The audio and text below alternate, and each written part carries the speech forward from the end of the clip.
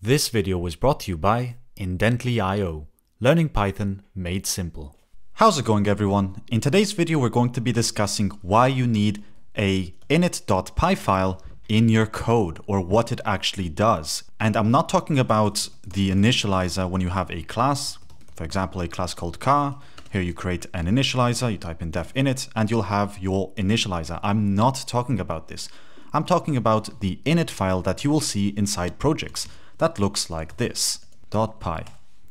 You're going to see this in projects, but what does it do and how do we use it?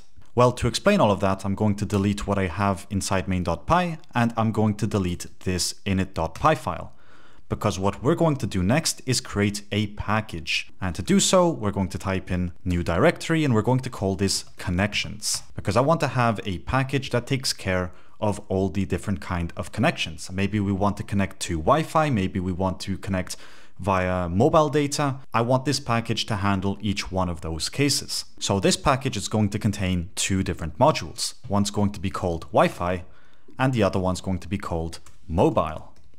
And to keep things as simple as possible, they're going to contain simple methods. Here we can type in def connect with mobile data. That's going to return none because it will be a silly print statement that says connected through mobile data. And that's going to be the only function that we will put inside our mobile module. Then moving on to the Wi-Fi module, we will change this part to Wi-Fi. Then we can type in connected through Wi-Fi. So each module takes care of its own functionality. But before we actually do anything else, it's important that we also mark our connections package as a package, because right now it's literally just a folder that contains different modules. But we want Python to recognize this as a package. And to do so, we need to specify the init.py file.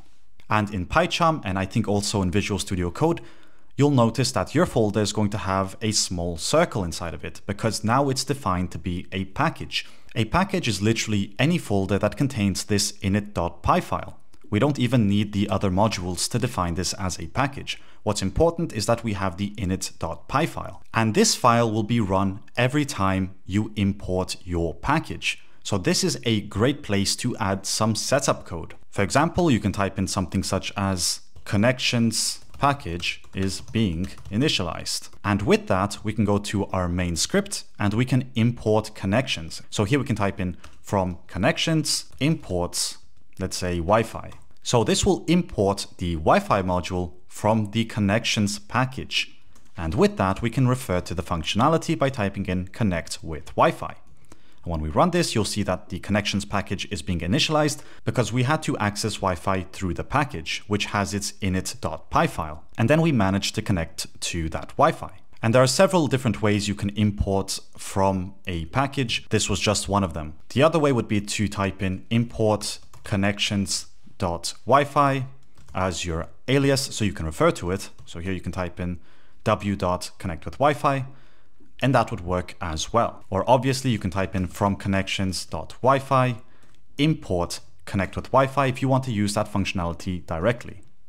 Connect with Wi-Fi, and that will work just fine as well. Now this message is actually quite annoying, so I'm just going to remove it from the init.py file. And with that, we're going to move on to the next subject, star imports. Right now, if we were to type in from connections import star, what you're going to notice is that we're not going to get anything back. We cannot refer to Wi-Fi and use its method, which is connect with Wi-Fi. This will not work. We're going to get a name error because we did not define how the star import should work. At the moment, this will only work if we refer to a specific module, such as Wi-Fi.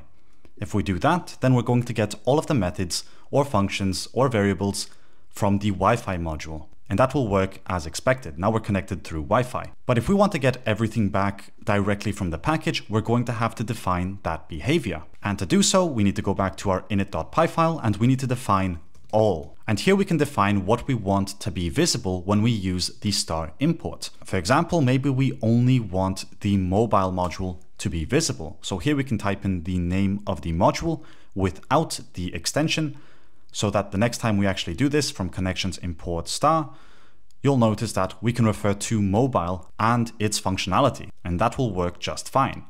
Although we cannot refer to Wi-Fi because we did not include that in all. And something else we can do here is import functionality directly from a module.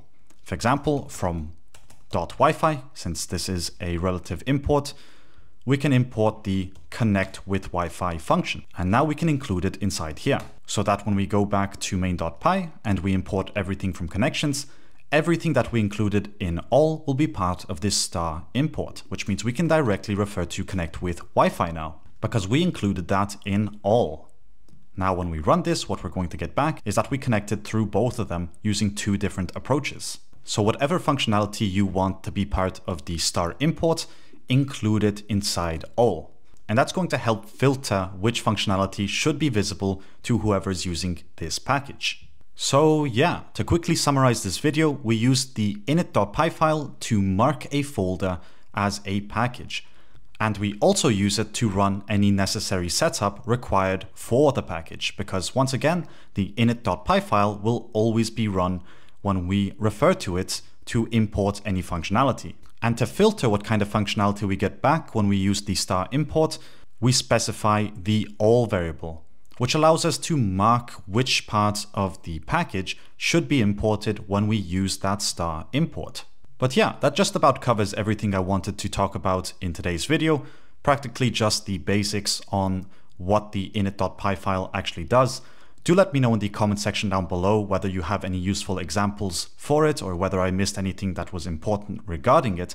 But otherwise, with all that being said, as always, thanks for watching and I'll see you in the next video.